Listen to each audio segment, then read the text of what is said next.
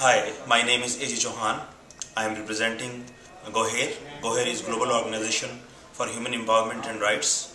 We are based in Bahawalpur, and Bahawalpur is in the southern Punjab, where we are working since 2005 for the empowerment of the vulnerable groups like women, youth, children, minorities.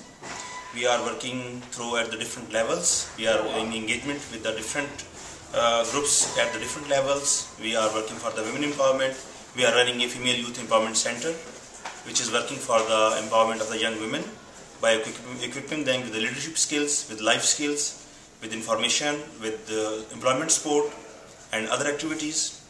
And we are also working for the university youth and the college youth and the out of school youth and madrasa youth, because southern Punjab is a backward region of the country, and where a lot of problems exist, like extremism, like militancy, like radicalization.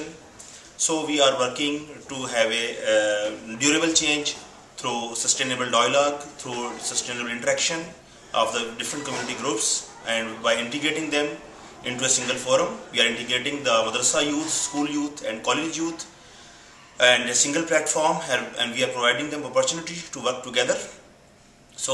And we are also developing peace curriculum for the madrasas and trying to have a durable change and sustainable change in the system, so that the society moves towards freedom, towards the equality, towards the openness, and towards ultimately the motto of GOHER is beautiful life for all.